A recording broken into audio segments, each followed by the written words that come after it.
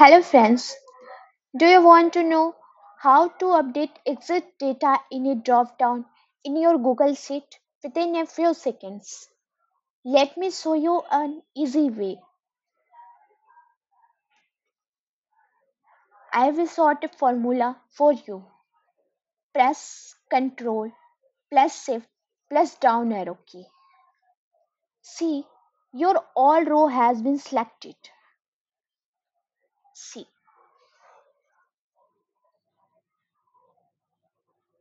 after that, click on the data validation, add rule, click on the criteria.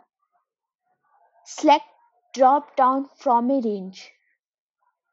Now click on the select data range. I have already exit data available in the sheet 2. For the example, C.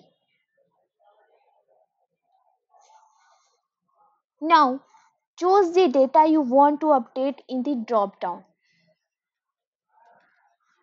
C. Click on the OK.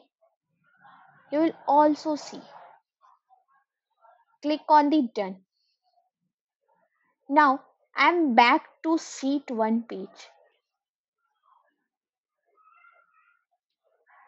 And see this. Your exit data has been updated in a drop-down.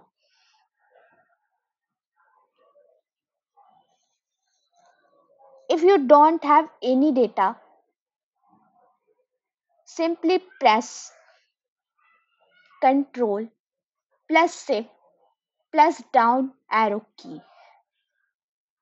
Now next, click on the data validation, add rule, and now add the data according to your work. 1. Now click on the done. This has been also updated in your drop-down. See,